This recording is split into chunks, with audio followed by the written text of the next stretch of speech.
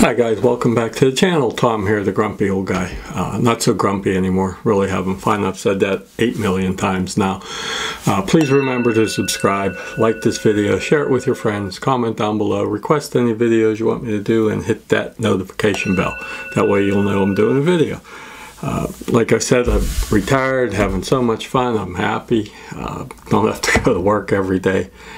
Just really enjoying life, doing some woodwork and doing videos, getting my walk, exercise every day, doing stuff with my wife, and just really enjoying life. And that's what it's all about when you retire. So today we're doing one of my favorites. I mean, I say that about a lot of them, but this kid is. He's not a kid, he's a young man. Dimash Qudaibergen.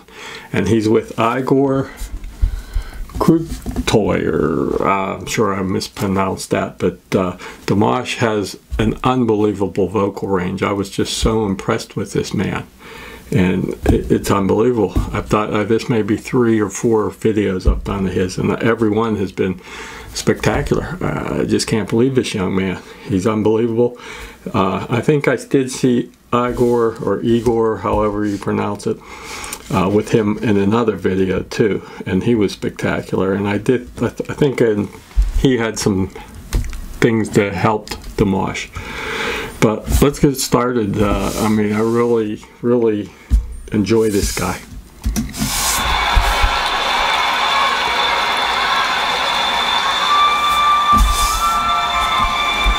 I don't know if I said the name of the song, but it is Olimpico.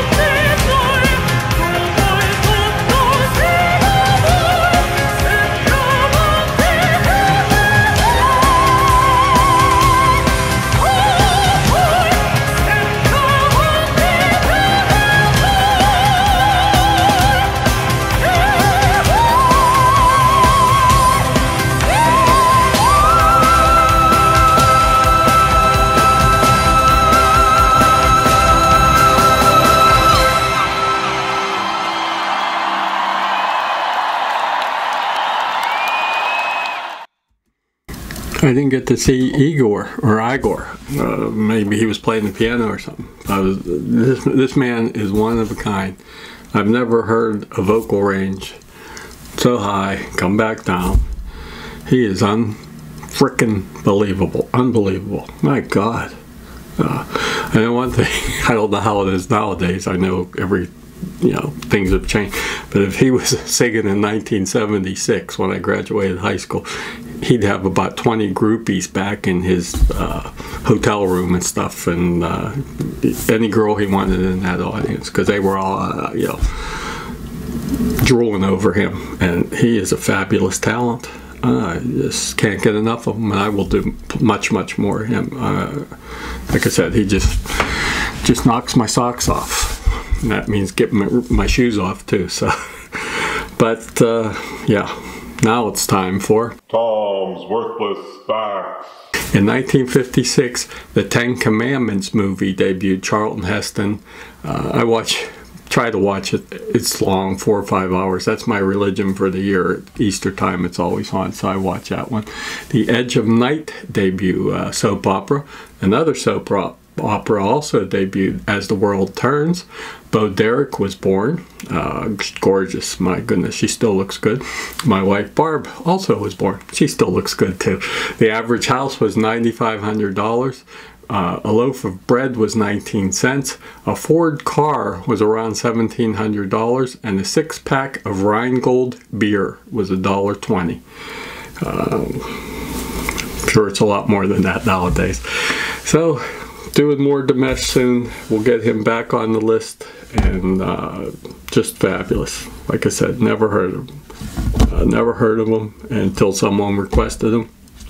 And he's a young man. He was born in the 90s, I believe, late 90s. I didn't write it down, but,